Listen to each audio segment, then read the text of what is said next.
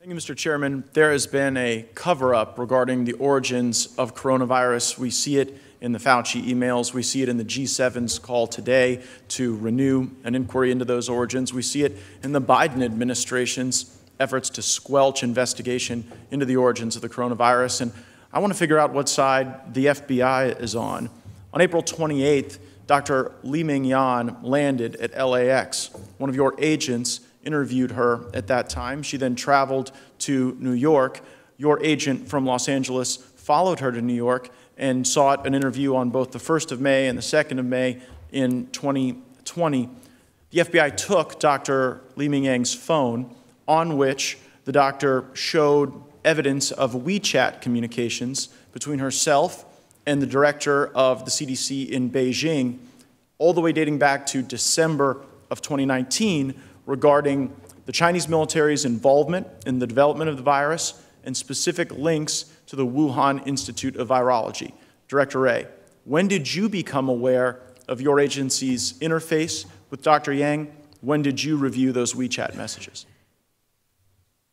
I'm not sure that there's much I can say about any specific investigation. I will say that a couple things. One, as I think you know, and I think the committee knows, I have been very vocal, and I intend to continue to be very vocal about the counterintelligence threat, which takes a wide variety of forms from the People's Republic of China and the Chinese Communist Party. And I think it's one of the most significant threats facing this country. Is Dr. Yan part of that threat? Well, again, don't want to speak specifically about any particular investigation. But the second thing I would mention is that— Well, here's why that's important. Yeah. On the first thing, Director Wray, back in April and May of 2020, we didn't have nearly 600,000 people dead as a result of the coronavirus. On October 14th, 2020, FBI agent Andrew Zitman brought a scientist who was working with the FBI to meet with Dr. Yan in New York on October 14th. They met for nearly 6 hours. Can you tell us anything about that meeting and what it tells us about the origins of this virus? It is simply unacceptable to sit here a year later and say you're not going to tell us whether or not there was information about the origins of the virus when it is so central to the safety and health of our fellow Americans. I certainly understand the point of the question. Again, I have to be careful not to discuss specific investigations. I will say that in addition to our investigative work, as I think has been recently publicly stated by the DNI, and I think even the President himself, the intelligence community has been looking at this issue. There are differences of view within the intelligence community about the origins of the coronavirus. Totally and understand so forth. all that. I'm trying to resolve those differences. Deeper dive on that subject. Director Wray, we are unable to hold the Chinese Communist Party accountable if we throw our hands in the air and say, well, there's differences of opinion. We have to assess whether those differences are similarly rooted in fact. That's why I need the facts from you. Will you provide to this committee any scientific analysis that the FBI has done regarding Dr. Yan's claims, regarding the messages she provided to you, regarding Beijing's knowledge of the origins of this virus, their military's involvement, and even efforts to try to present to the world a fake genome sequence at the beginning of these developments?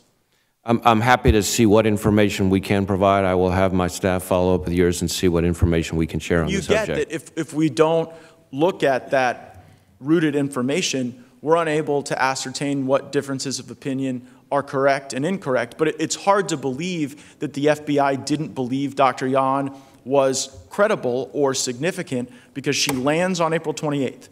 Your agent, Dana Murphy, takes her phone that day. I'm holding the receipt from where you got the phone that had the WeChat messages that had very important information regarding Beijing and the Chinese Communist Party. And it's not every day that an FBI agent flies from Los Angeles to New York to follow a Chinese doctor who is a whistleblower and a fact witness. And even if Dr. Yan's technical analysis of the virus is incorrect, the fact that she showed up saying that she wanted to provide information and tell the truth seems significant today. Now, back when Dr. Yan made these pronouncements regarding the Chinese Communist Party, their military involvement, the leak of this virus from the lab, we had a number of people trying to discredit her. Are you able to ascertain whether or not that effort to discredit Dr. Yan is part of the counterintelligence efforts by the Chinese Communist Party?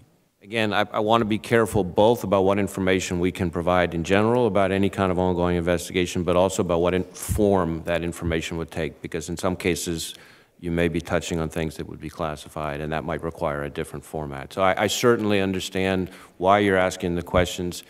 Let me commit to you that I will go back with my folks and see what information can be provided and what form it would have to take if we can provide any. That would be very helpful. The gentleman's time is expired, Mr. Deutsch. Oh, wait, hold on, Mr. Chairman. You let everybody else go over for a minute. May I be recognized just for unanimous consent request? The gentleman's time is expired, You're not Mr. treating Deutsch. everyone equally, Mr. Chairman. You went over by more than a minute. Gentleman's time. Mr. Johnson went over by 45 seconds. Gentleman's time is expired, Mr. Deutsch.